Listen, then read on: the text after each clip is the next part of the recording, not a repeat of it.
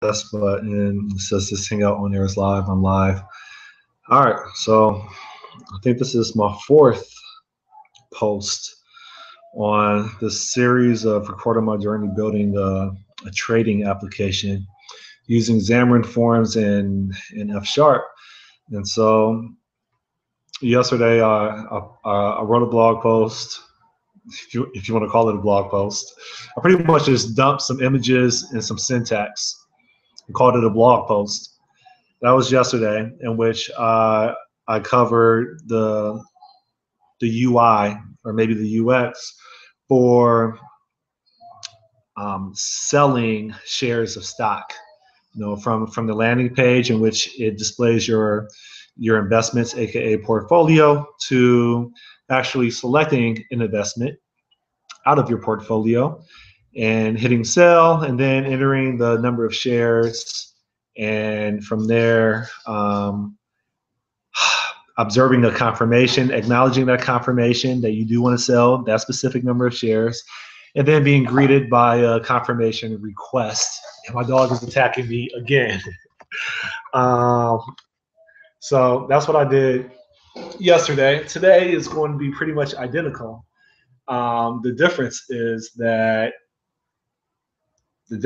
instead of demoing the sell functionality, the sell user story of shares within this Xamarin.Forms app using F Sharp, I'm going to be doing the buy more functionality. So basically, you hit your landing page when you launch the application. You see your investments, aka portfolio. You select an investment. You hit the buy more button.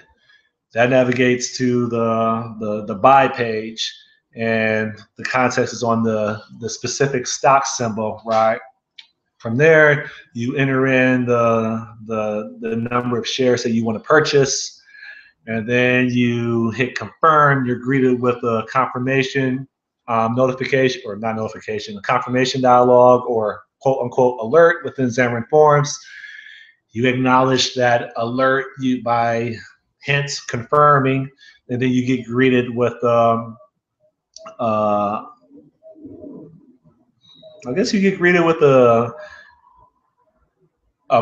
purchase request sent confirmation page, right? Doesn't guarantee that you actually bought the shares of stock. It just guarantees that a request was sent out. In reality, it's sent out over the wire via some web service, right? So that's pretty much the workflow. So to discuss that, my dog was attacking me, so I had to put her on my lap. So what's up, Cookie? So what's up, Cookie? All right. So to discuss that, let me go back to me, and let me share my page. Let me share my desktop. Come here. All right. And so I'm sharing. It says presents to everybody. Okay. And so here's my Visual Studio. Here's my emulator, right? It's already on a landing page. Now, earlier yesterday, and in the post that I did yesterday, in which I attached the video and embedded it in that post, I did a sale. So I have Microsoft selected. Says that I have 100 shares available. It's $100 per share, and I have $10,000 invested in this Microsoft stock. And I don't know, I picked some arbitrary number like 9 shares. You see over here that it's $900 worth of shares that I am going to sell. I hit this confirm because this confirm is now enabled, right? It was disabled, if you don't have anything valid, right? But you get a valid number, you can't enter any alpha characters, and so the confirm button gets enabled, and I think it's pretty neat. You hit the confirm, you get greeted with a confirmation interface saying, yo, you're selling 9 shares of Microsoft. You sure you want to do that? Yeah, I want to do that. Hit confirm, and then request sent, sell 9 shares of Microsoft at $900 in value. Yeah, all right. So so that was selling. No, this isn't going to update. I haven't wired that up yet. So translated, we don't deduct the number of shares yet. I haven't implemented the updating of these shares based on transactions. That's another post. I'll do that later. So I had discussed that yesterday, right? But what if I just want to buy more, right? I'll do Microsoft. I'll do ROK for Rockwell Automation. I say buy more. Buying ROK, yeah. It says it's $300 a share, and I have $60,000 invested, which means that I have $20,000 worth of yeah, what's this? What is that 20,000? What does that 20,000 mean? Oh, I have a balance of 20,000, meaning that I have some cash on me that I haven't yet done anything with. So with this $20,000 that I have to buy some more stocks, that's what that $20,000 balance is. And I want to buy five. Yeah, I want to buy 5 shares of this ROK, this Rockwell. And you see the UX, right? It says $1,500 right under here. And I'll say, yeah, confirm. Ugh.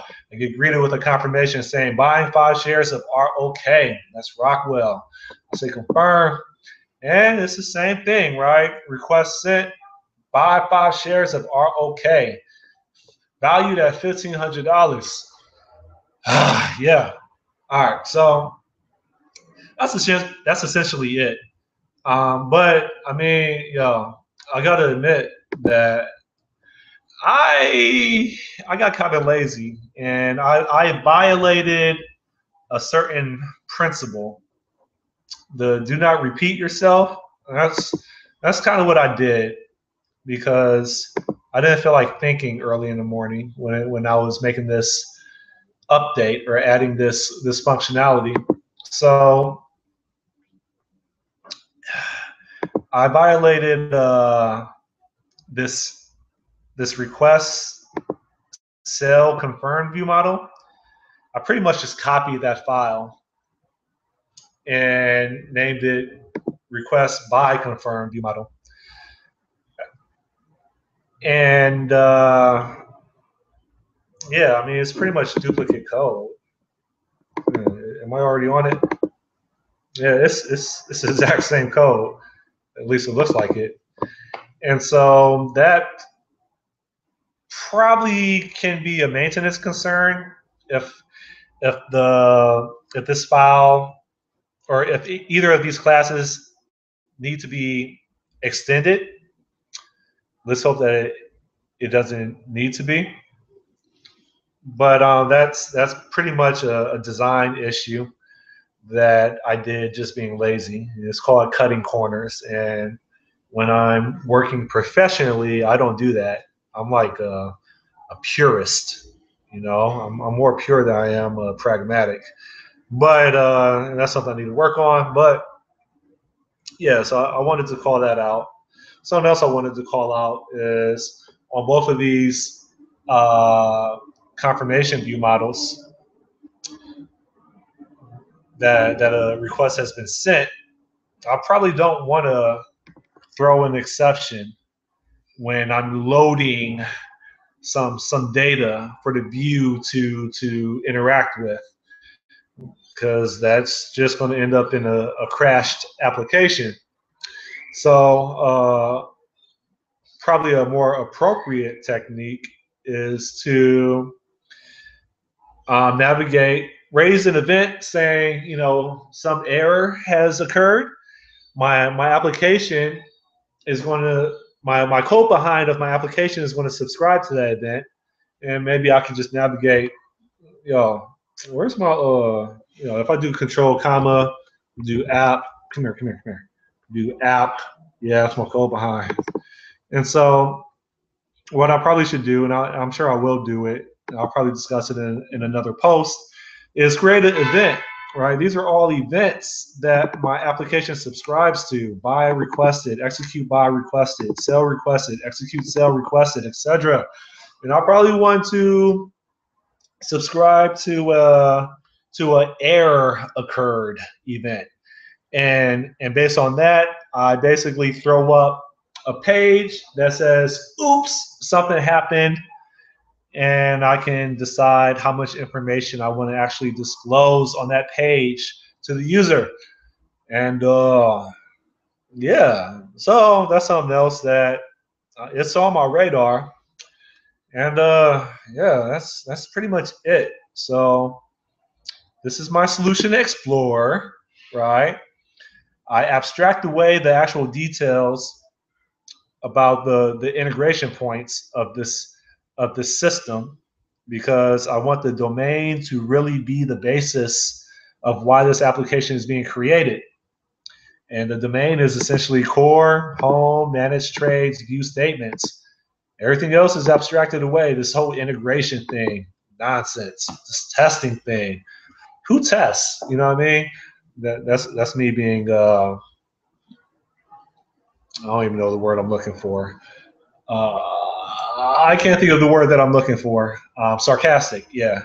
Anyway, so that's my solution explorer, right? It's supposed to, based on Robert C. Martin's dissertation on clean architecture, scream intent. And that's essentially what I am attempting to do in this little practice of F# and Xamarin.Forms of building a mobile application. So yeah, that's it. I'm going to take this. You know what? I forgot my headset again. Damn it. That's my second time doing that. Anyway, I'm going to take this video that I'm recording, and you can see it. Come here, come here, come here, come here. You can see it on my blog, right? And so I'm going to. This is the blog post that I did earlier this morning when I was at Starbucks in South Beach. I'm back home now, and I'm going to take this actual video that I'm talking on, and I'm going to embed it right under this intro header. All right, and that's pretty much it. So let me go back to me. Oh yeah, you can scroll down, and I'm just literally brain dumping syntax of what I did to come up with these different user interfaces. And I have some F# code. And I talk about my view. I don't talk about my view models. I just dump the syntax of it. And I have some minor updates to my domain types, which isn't really being leveraged. It's going to be leveraged on the back end. Well, it's being leveraged because that's how I pass back arguments to different pages, especially through the constructors like shares info, and stock info as well. But some of these types are just back end specific. Anyway, let me go back to me. Come here, come here, come here. Stop presenting to everybody. Let me go back to me. So that's essentially it. I'm just trying to plow ahead, and got the buy page done. I got the sell page done.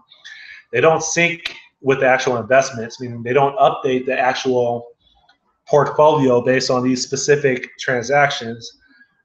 I'll do that. I also haven't written any tests at all, which is unlike me because I usually do TDD, test-driven development. In F#, I've been experimenting, and at the end, again, when I'm working for a client and I'm being a professional, then I mean all day, every day, right? Because I believe it becomes a burden to try to retrofit tests at the end of solving a problem, right? I don't think that motivation is really there. And so you take shortcuts and you create excuses of deadlines and I'm too busy and oh, I have to fix bugs. Well, why are you fixing bugs? Especially if it's business logic related. Okay, this is me being sarcastic. Most people don't bother to ask the 5 whys or however many whys they're supposed to ask. But anyway, all right, I'm done venting about that. That's it. So, Cookie, you gonna say goodbye? You don't know what's going on. All right, so I'm exiting out. I'm Scott Nimrod, aka Bizmonger. That's my internet name. And I don't know, subscribe to my channel if you want to provide encouragement and tell me everything that I'm messing up on in regards to presenting, because I need to get that polished. I'm available for hire. And yeah, I'm out here in Miami, Florida. So that's what's up. F Sharp, support your community. And I see I have a viewer. Let me hurry up and see if they left any comments as I'm talking before I end this. How do I check my, how do I do this? So I click over here, and let me see if I have any comments before I terminate or any questions before I terminate. And I don't see any questions from whoever is viewing this or any comments. And so in about 10 seconds, I'm about to terminate this and be on my way, going back home to Cleveland tomorrow. So, all right, I don't see anything there. Let me go back to me. I'm out. Adios, te veo a ratito. And I'm hitting the stop broadcast button right now.